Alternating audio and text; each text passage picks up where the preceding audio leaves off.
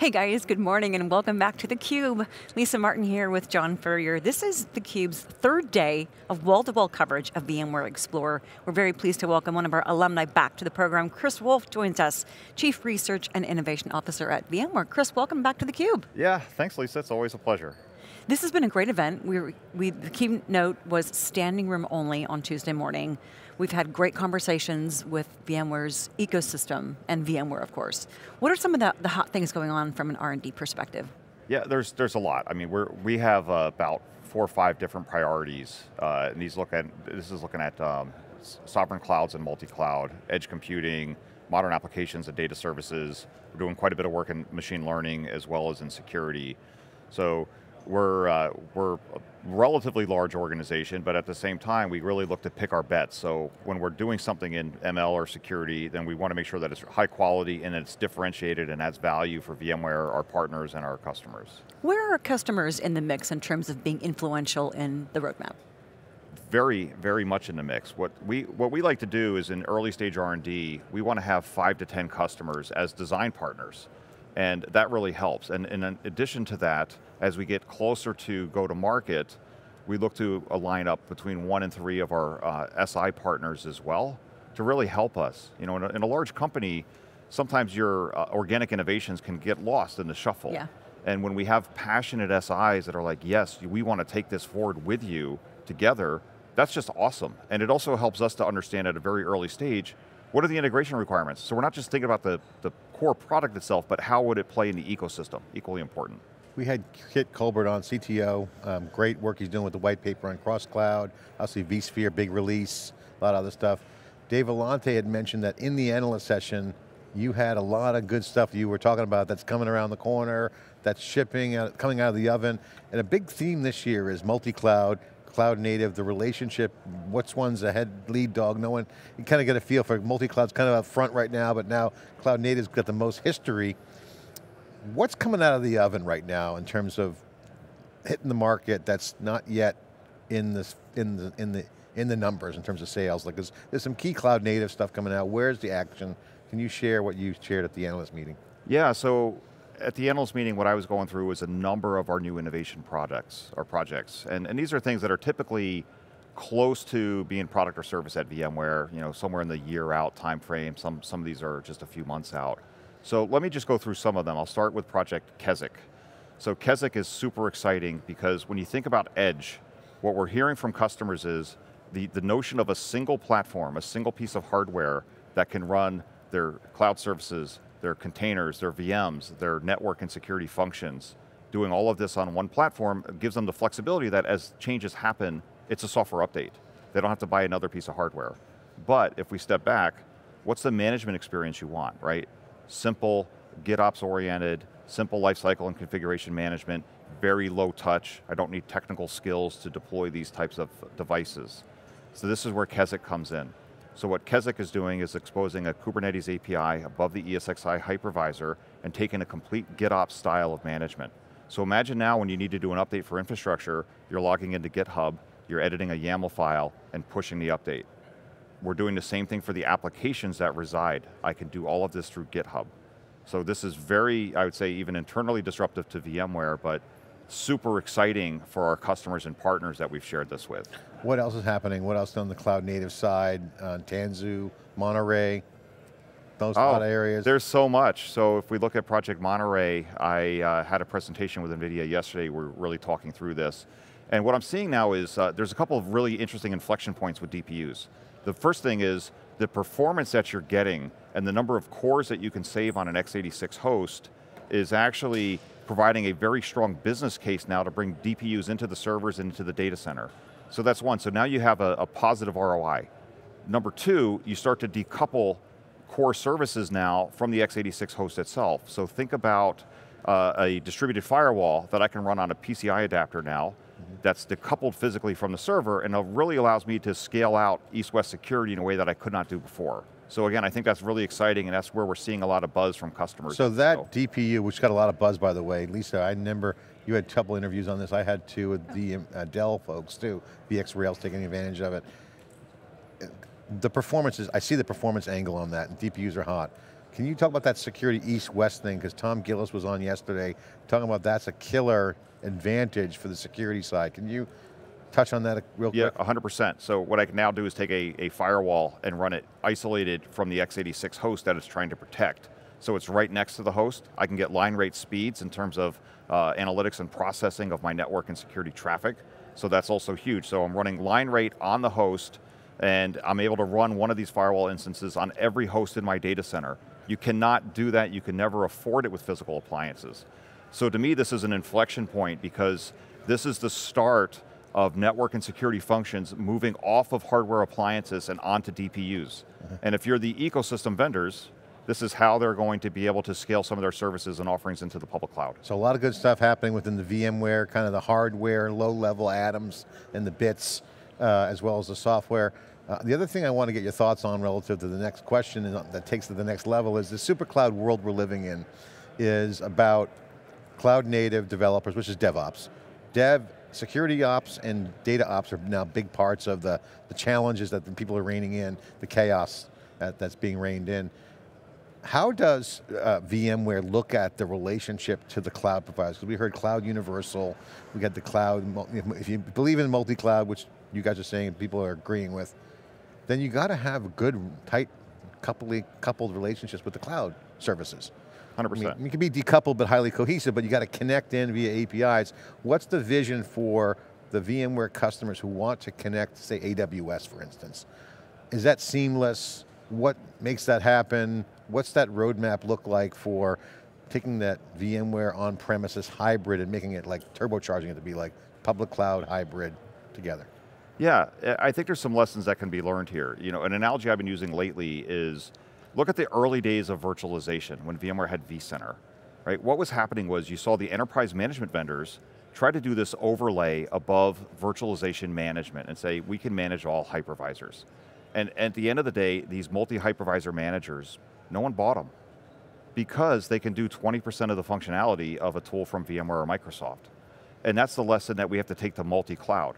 We don't have to overlay every functionality. There's really good capabilities that the cloud providers are offering through their own tooling and APIs, right?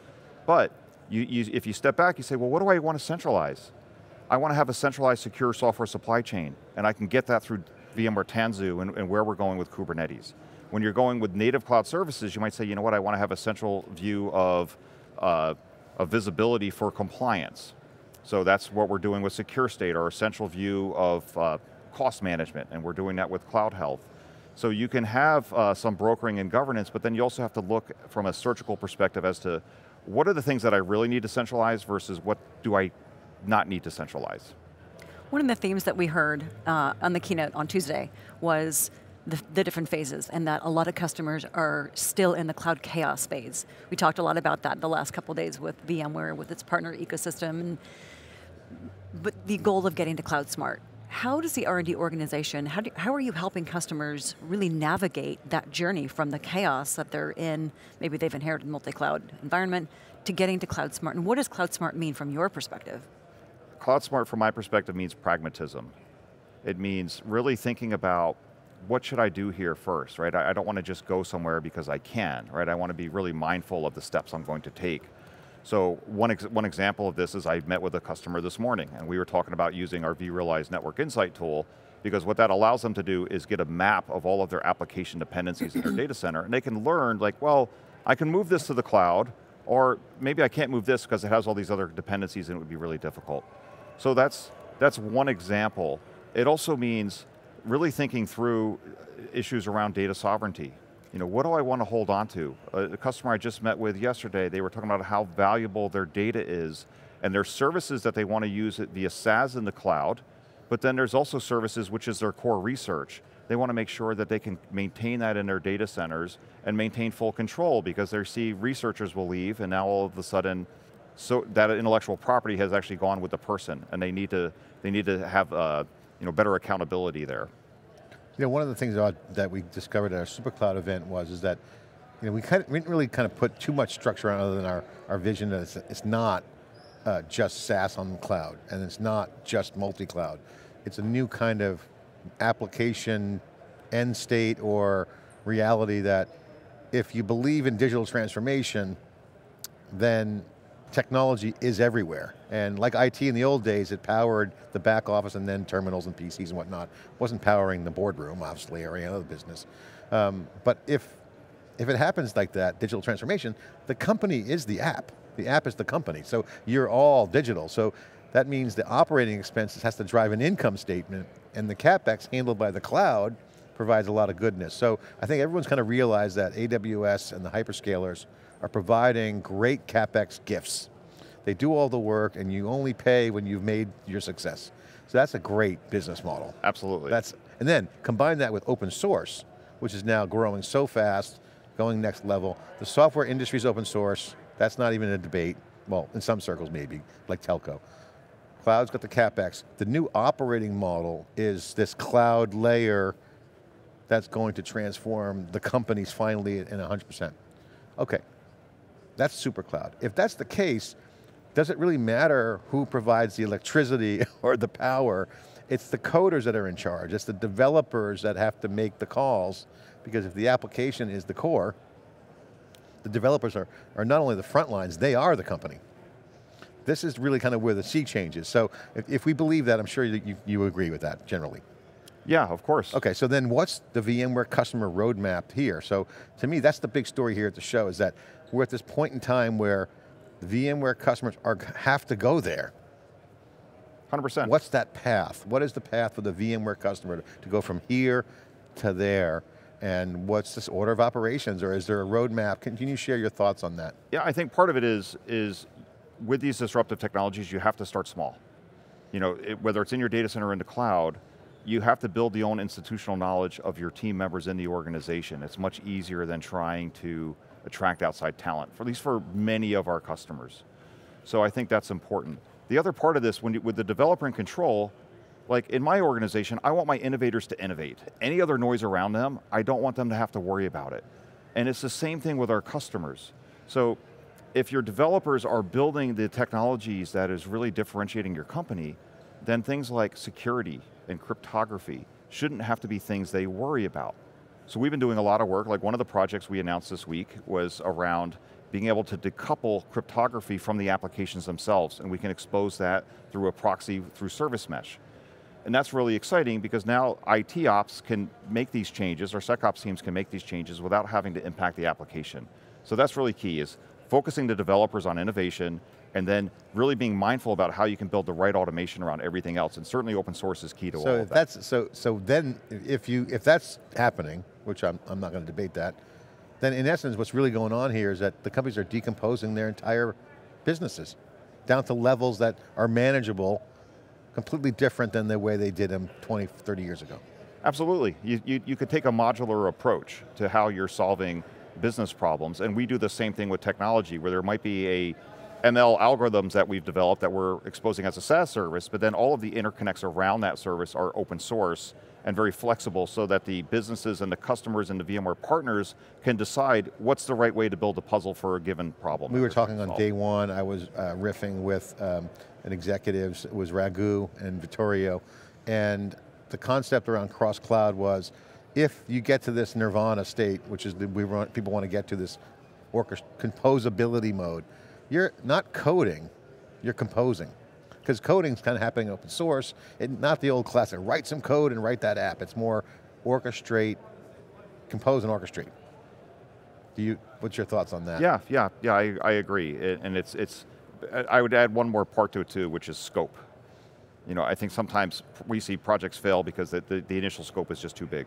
You know, what is the problem that you need to solve, scope it properly, and then continuously calibrate. So even like our customers have to listen to their customers, and we have to be thinking about our customers' customers, right, because that's really how we innovate, because then we can really be mindful of a holistic solution for them. You know, Lisa, when we had a SuperCloud event, you know, one of the panels was called The Innovator's Dilemma with a question mark, and of course, everyone kinds of quotes that book, Innovator's Dilemma, but one of the panelists, Chris Hoff, Beaker on Twitter, said, let's change the name from the Innovator's Dilemma to the Integrator's Dilemma.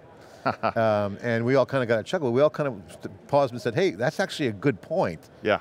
If you're now in a cloud and you're seeing some of the ecosystem floor vendors out there talking this game too, they're all kind of fitting in, snapping in, almost like modular, like you said. So this is a Lego game now, it feels like. It feels like, let's compose, let's orchestrate, let's integrate. Now integration's API driven, so now you're seeing a lot more about API security in the news. And we've been covering, at least I probably interviewed 6 companies in the past 6 months that are doing API security. Who would have thought API, that's the lingua franca of the web, now that's now a target area for hackers.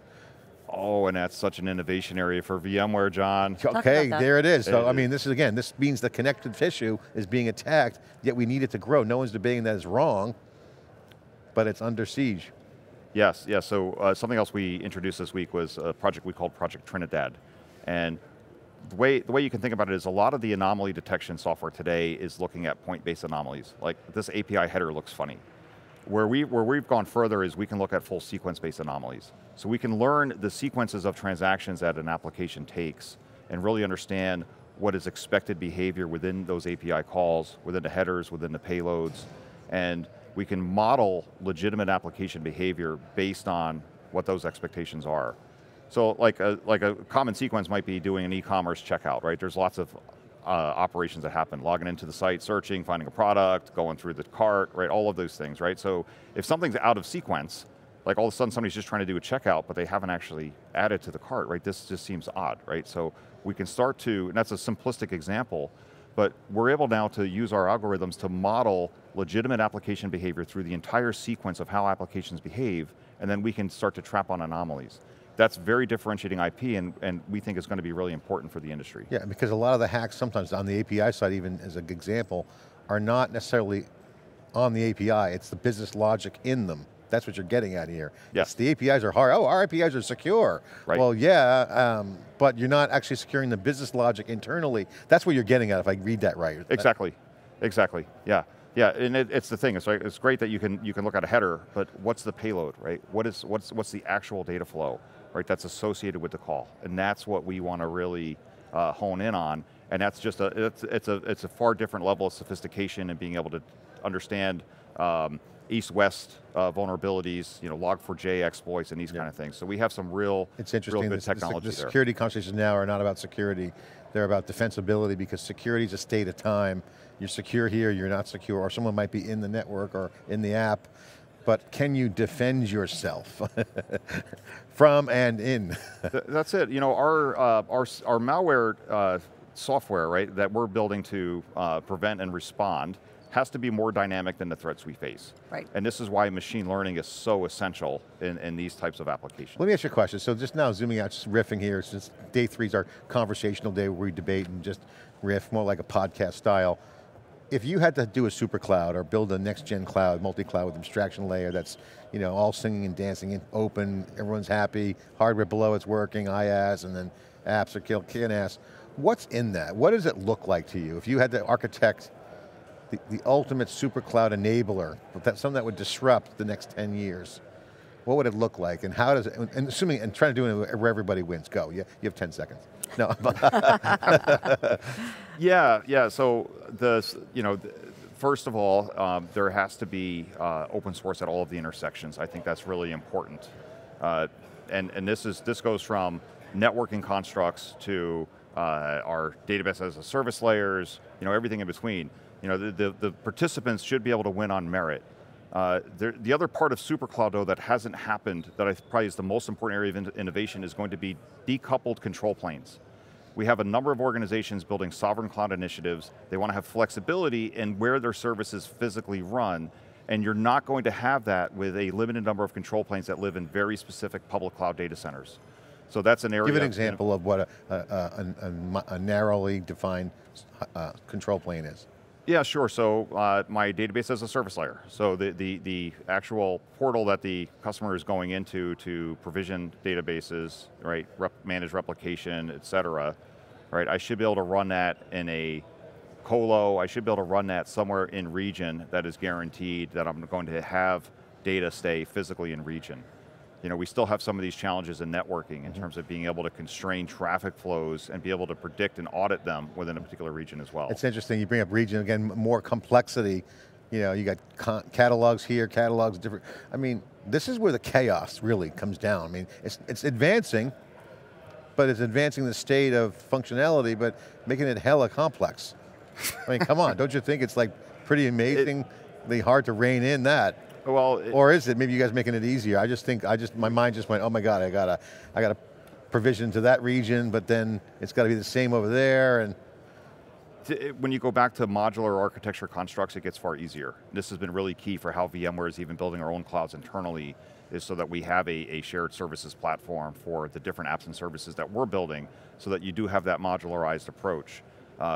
Like I said, the examples of innovation projects I've shared have been really driven by the fact that, you know what, I don't know how customers are going to consume it, and I don't have to know. And if you have the right modular architecture, the right APIs around it, you don't have to limit a particular project or technology's future at the time you build it. Okay, so your super cloud would have multiple control planes that you can manage with that within one place, I get that.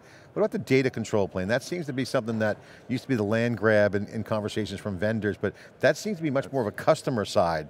Because if I'm a customer, I want my control plane, data plane to be mine. Like, I don't want to have anyone, because data's got to move around, it's got to be secure. Oh, exactly. And that's going to be complicated. How do you see the data planes emerging? Yeah, we see an opportunity really around having a centralized view that can give me consistent indexing and consistent awareness of data no matter where it resides. And then being able to have that level of integration now between my data services and my applications. Because you're right, right now we have data in different places, but we could have a future where data is more perpetually in motion. We're already looking at time-sensitive fabrics where we're expecting microservices to sometimes run in different cell towers depending on the SLA that they need to achieve.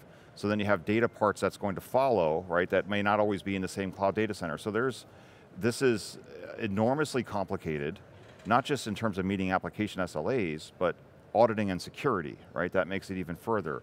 So having these types of data layers that can give me a consistent purview of data regardless of where it is, allow me to manage and lifecycle data globally, that's going to be super important, I believe, going forward. Yeah, awesome. Well, my one last question, Lisa going to get a question in here. It's a hard one for her. I'm getting all the questions in, sorry Lisa. That's okay. What's your favorite, most exciting thing that you think's going on right now that people should pay attention to, of all the things you're looking at, the most important thing that's happening?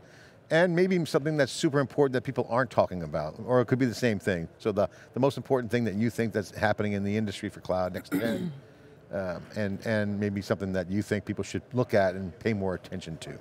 Okay, yeah, those are good questions. And that's hard to answer because there's probably so much happening. I've been on here before, I've talked about edge. I still think that's really important. I think the value of edge velocity being defined by software updates, I think is quite powerful.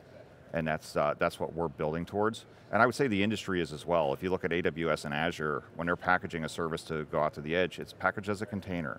So it's already quite flexible. And being able to think about how can I have a single platform that can give me all of this flexibility, I think is really, really essential. We're building these capabilities into cars. We have a version of our VeloCloud edge device that's able to run on a ruggedized hardware in a police car today. We're piloting that with a customer. So there is this shift happening where you can have a core platform that can now allow you to layer on applications that you're not thinking about in the future. So I think that's probably obvious. A lot of people are like, yeah, okay, let's talk about edge, big deal. Oh, it's big. Yes. It's exploding. But it's complicated too, it's not easy, it's not obvious. Right. And it's merging, there's new things coming every day. Yeah, yeah. And related to that though, there is this kind of tension that's existing between machine learning and privacy, and that's really important. So an area of investment that I don't think enough people are paying attention to today is federated machine learning. There's really good projects in open source that are having tangible impact in a lot of industries. In VMware, we're investing in a couple of those projects, namely Fate in the Linux Foundation and OpenFL. And in these use cases, like the security product I mentioned to you that is looking at analyzing API call sequences. We architected that originally so that it can run in public cloud, but we're also leveraging now federated machine learning so that we can ensure that those API calls and the metadata associated with that is staying on premises for the customers to ensure privacy. So I think those intersections are really important. Federated learning, I think, is an area not getting enough attention. All right. All right. Chris, thanks so much for coming on. Unfortunately, we are out of time. I know you guys could keep going. Yeah, good stuff. But thank you for sharing what's going on in R&D, the customer impact, the outcomes that you're enabling customers to achieve. We appreciate your insights. We're just getting started. In early innings, right? Yeah. Awesome, good stuff. For our guest and John Furrier, I'm Lisa Martin. You're watching theCUBE live from VMware Explorer 2022. Our next guest joins us momentarily. Okay.